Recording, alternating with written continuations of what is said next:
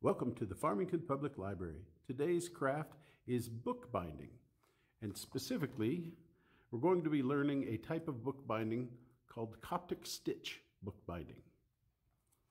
And what's really excellent about the Coptic stitch binding method is that your book can lay completely flat. So it's really good for like a sketchbook, so that you can do drawings and all that kind of stuff. But just very handy for all sorts of books. Especially, I like to use it for books that I can find and pay for in print. Get the PDF online. Then I'll print it out and bind it this way. Today's craft kit is going to come in a manila envelope like this. And in the manila envelope, you are going to find a whole set of goodies here. There are some tools for bookbinding. So we've got a simple ruler to make it easy for that. There will be one of either types of these what are called bone folders, and these just help you fold your paper and get a good crisp crease. So you'll get one or the other of those. There will be an awl for punching holes in the paper. And then there will be two embroidery needles. One is just spare, just in case. You'll have some embroidery floss in a random color. There will be a front and back cover of some really nice cardstock, once again in a random color. And then there'll be a stack of paper for your pages.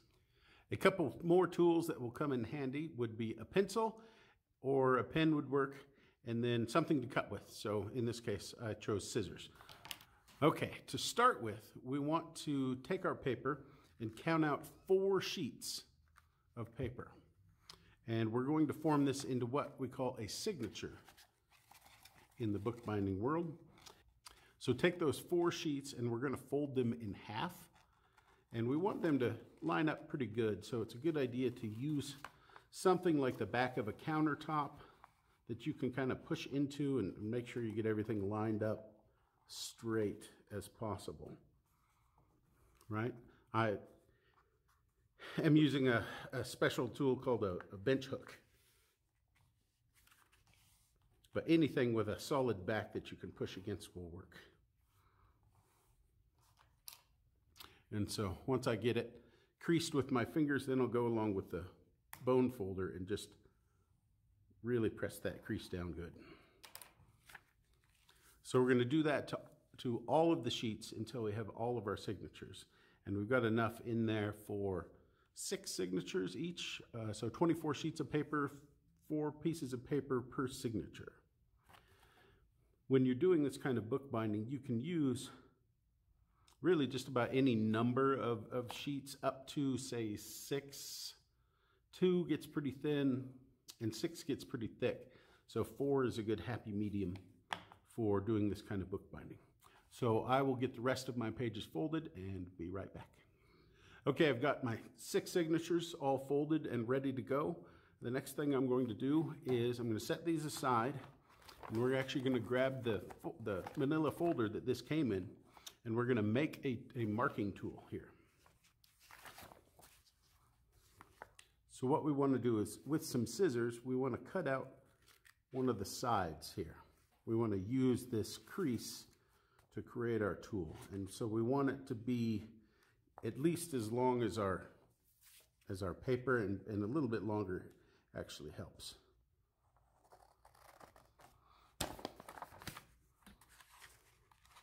And maybe 1.5 inches deep. It's not critical. So now we have the side of our manila envelope cut out, and we're going to cut a little notch up here, and we want to come in from the side that's open, and we want to cut down until we have maybe 1/4 inch or so. Once again, it's not absolutely critical, but we just want to be able to get this so we can fold some little wings out.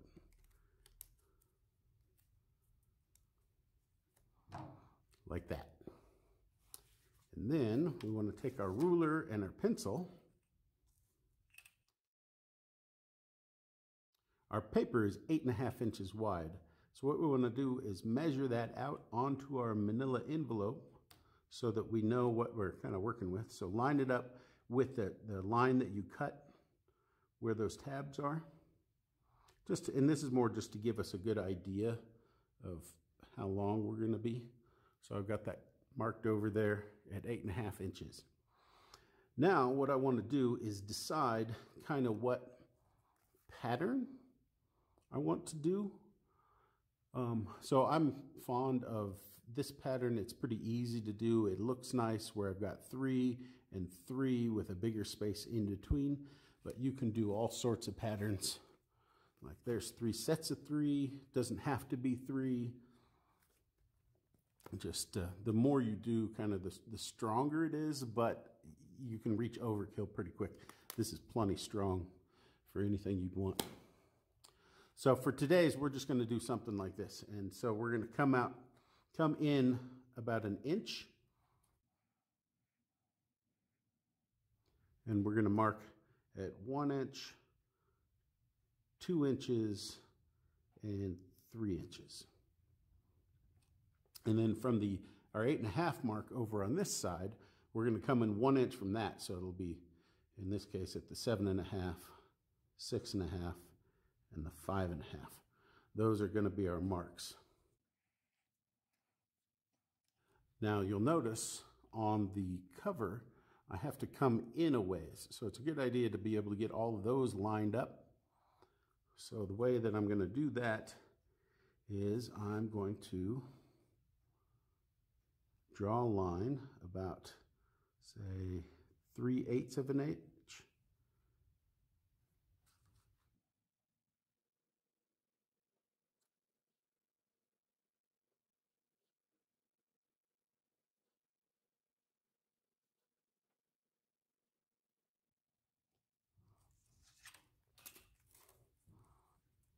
There you go. Now you can see I've got a line 3/8 of an inch deep and pretty much straight into all of these marks. And so we're going to take our awl and this little foam pad here. Another thing that works really well is a pink eraser. But I'm going to just punch a hole right at the end of each one of those marks.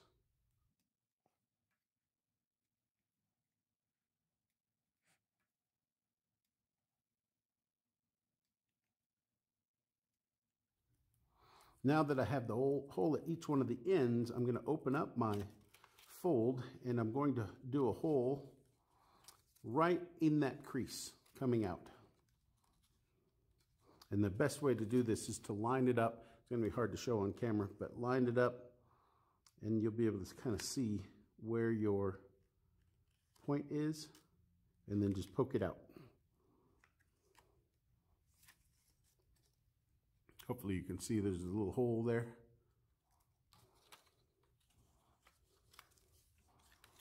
It's easier for me to do it from the other side because I can line it up like this.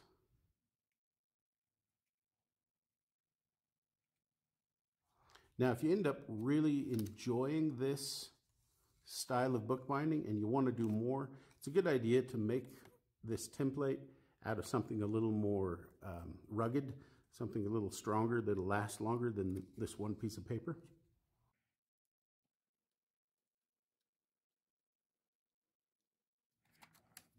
All right. So now if I just kind of fold this, you'll see I've got basically 3 rows of holes all in parallel lines. And this little hook on the end. And the reason that we do that is because we take our signature, open it up to the center. We can drop our pattern into it. Go ahead and punch it all the way down into the bottom, and now we can take that hook you see here, and it prevents us from sliding too far into our signature.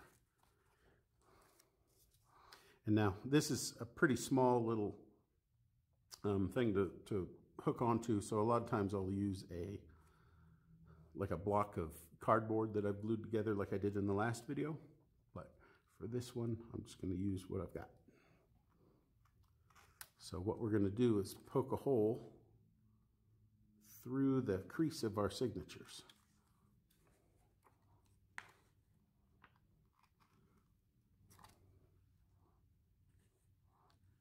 And so at the angle that I'm doing this, I'm just kind of pushing through at a 45-degree angle so that I can get those holes right through the crease. Hopefully you can see that.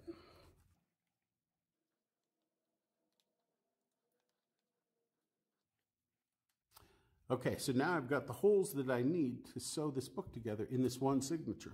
I'm going to continue on and finish the rest of the signatures and be right back. It's time to punch the holes in our covers, and now you'll see why I did the holes, the extra rows of holes here.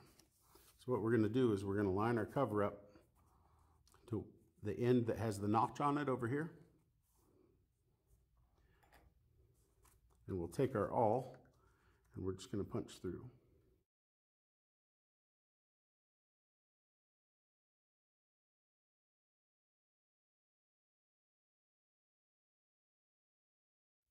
This should give us a nice straight line of holes to do our binding with. And 3/8 of an inch gives us a good amount of distance there so that we don't have to worry too much about tear out. Okay, I've got the holes punched in all of our signatures. So our next step is to put some thread on our needle. Now, you just want a comfortable length of thread on your needle for this. Chances are the bigger the book you do, you're going to have to add more as you go. And it's really easy to do. You just tie a knot in the inside of the book and continue on sewing. As you'll see, I'll show when we get to that point. So don't kill yourself trying to have too long of a thread here. Just whatever's a comfortable arm's length for you. Okay, so we're going to start with one signature and one of the covers. And I think I'm going to do that.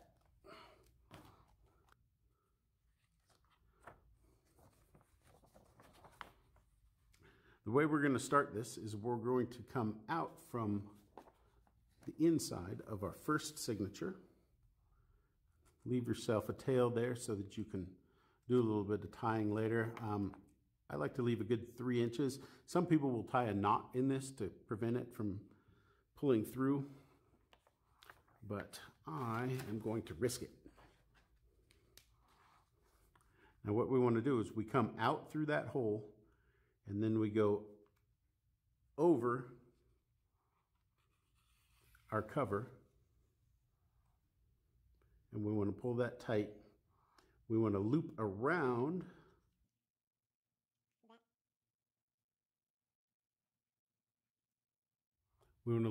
that, pull it tight, and then go back into that same hole that we just came out of. And it's important to really try to not split your thread as you're going back in on this one. We'll be able to tie it here in just a minute, and then we don't have to worry about it being loose. But for now, we kind of need 3 pairs of hands.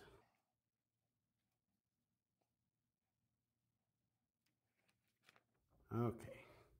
Now from the inside, I'm going to go back, go to the next hole and then back out again.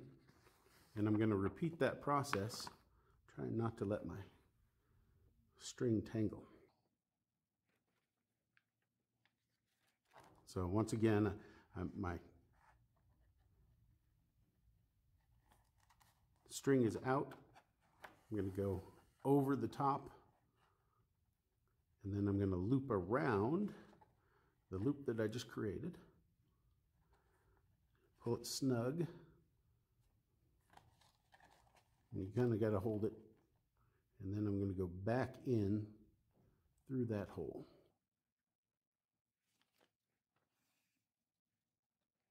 Pull that taut.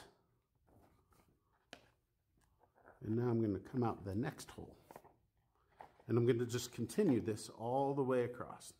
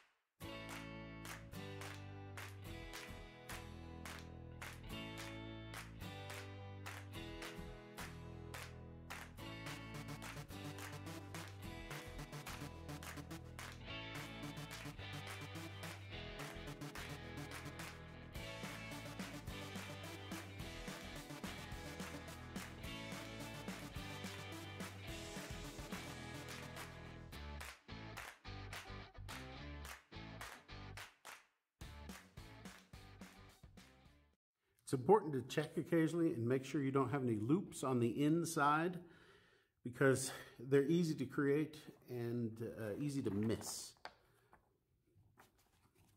About half of the books that I create, even after having done this for years, end up with at least one loop somewhere inside that I miss. Okay, now we're at this last loop, so we're going to do something a little bit different. We're going to loop around again, just like we did on all the others, but instead of going back into the signature we just came out of, we're going to grab a new signature, and we're going to go into the first hole on that.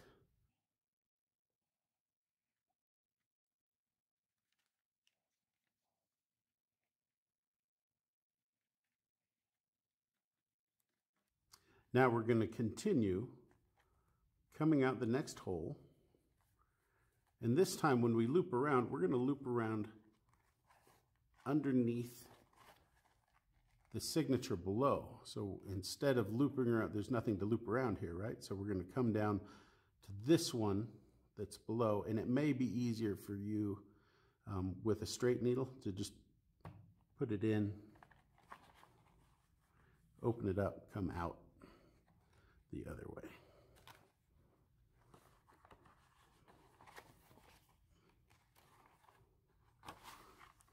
And this is a lot easier than I make it look here with a camera between me and the work. But once again, I'm going to pull it taut.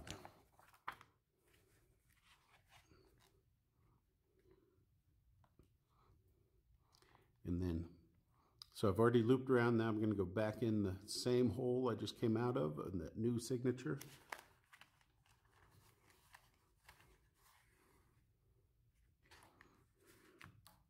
Lay it down this way, maybe show it to you. And then I'm going to go out the next hole.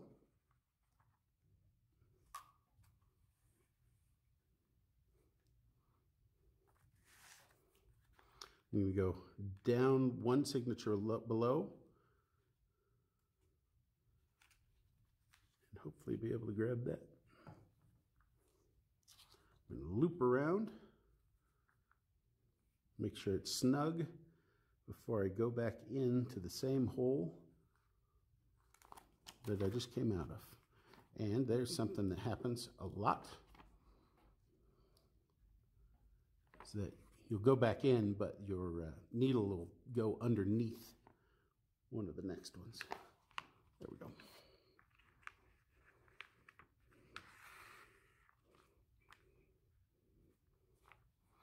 Over to the next hole, rinse and repeat.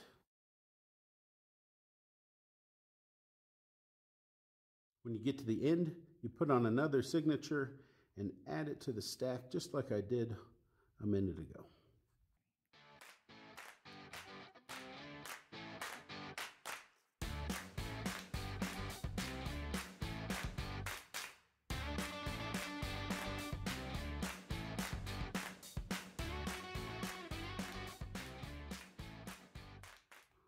All right, I'm at the end, so I'm going to loop around the one below, grab the next signature, add it to my stack, and I'll go into that one.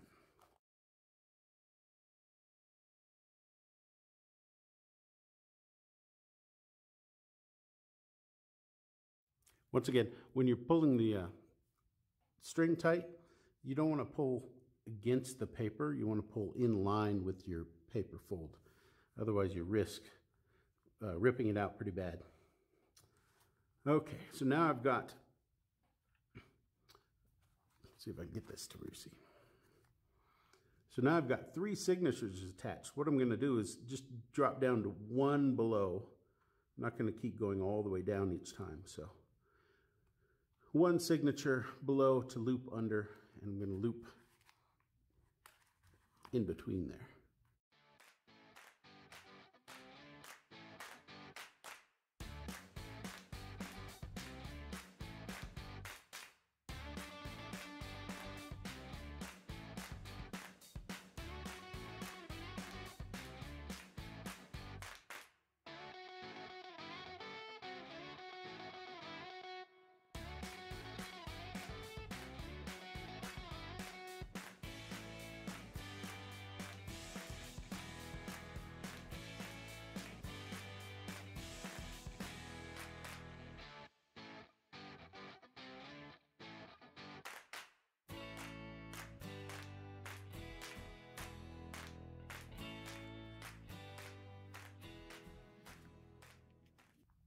Now you notice right here that I'm snugging it and I'm pulling directly away, but that's because I'm looped around the string itself. I'm not just hooked on the paper. So you can give a little bit of a tug there.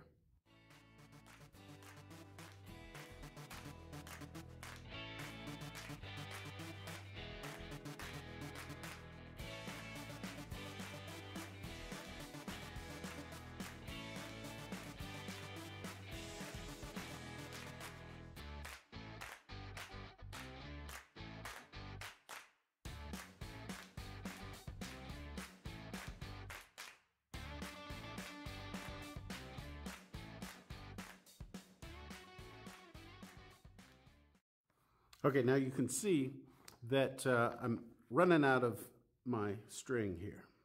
So what I'm going to do is I'm going to leave that tail and I'm going to measure out myself another chunk of the embroidery floss and hopefully not create a giant tangle.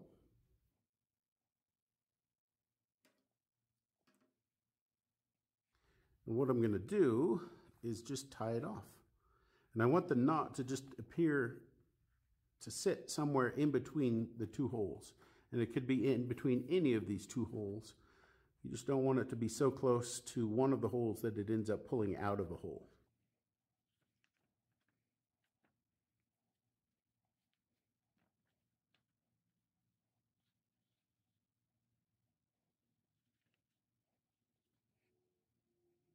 There we go. Now I'll put the other end threaded onto the needle. I'm going to leave these ends long right now and I'll come back and trim them after I'm done with the book. And for anybody who doesn't remember from my last video, one good method if you don't have a needle threader is to wet the end of your thread and then pinch it between your fingers, and then you slide the eye of the needle between your pinched fingers and it kind of locks that thread in place for you. All right. So now I'm just going to continue on.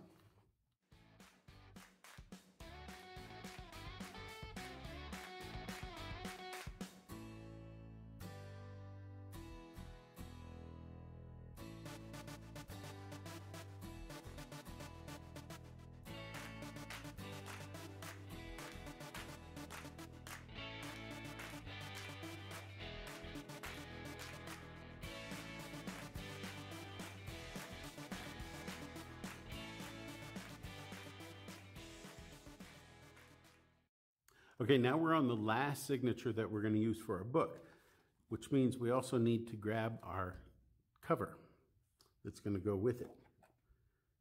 And we'll move this side out. Now the difference is, so we just finished off with our last one there, we looped under, and now we would normally come up and go into the next signature. What we're going to do different here is we're going to come up over the cover, down, and we're going to loop around one more time. This kind of locks that cover in, and then we're going to go into the signature that we just added, the very last signature. So before I put this needle in, there wasn't anything holding that signature in.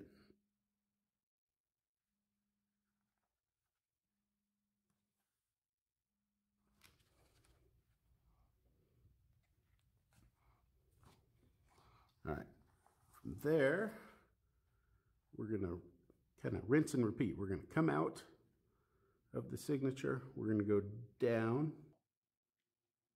We're basically going to end up looping twice on this one. Some people don't do the double loop, but I found that it kind of helps to lock that cover in.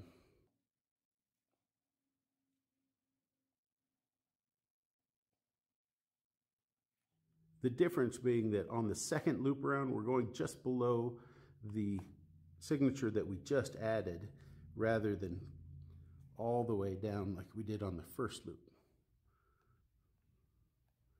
Just helps to kind of lock it all in place.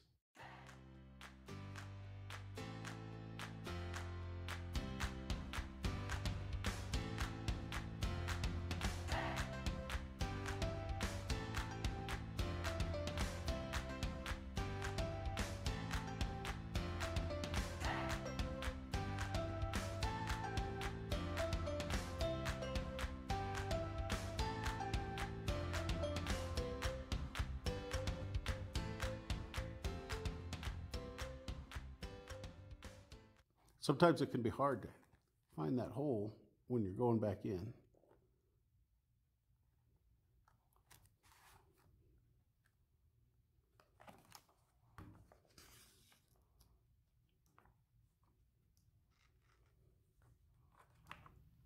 Okay, now we're at the last hole on our book.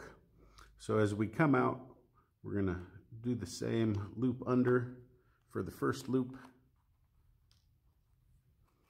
and then over the top. The only real difference here is that once we get back inside, we're going to go back in that same hole, and then we're going to tie it off.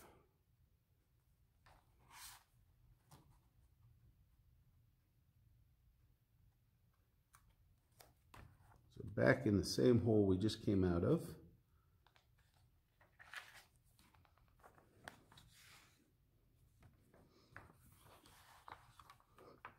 And now all we want to do is tie off our last bit here.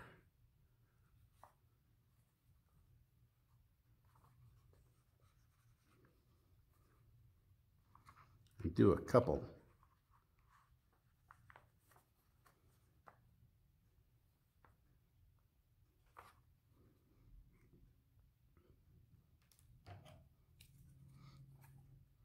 Then we'll trim off our excess, leaving about 1/4 inch. And then make sure you do the same on the knot on the front of the book. That first one, you'll just tie that off, and then any place that you spliced new string on, like here, just trim those down to about 1/4 inch as well. That way they're not sticking out in the way. And there you go. You've created a really nice Coptic stitch binding notebook.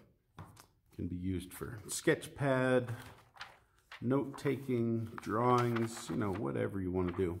And you don't have to use blank printer paper. You could use like all sorts of different art paper, watercolor paper, drawing paper, you know, there's all sorts of different papers for the artists out there.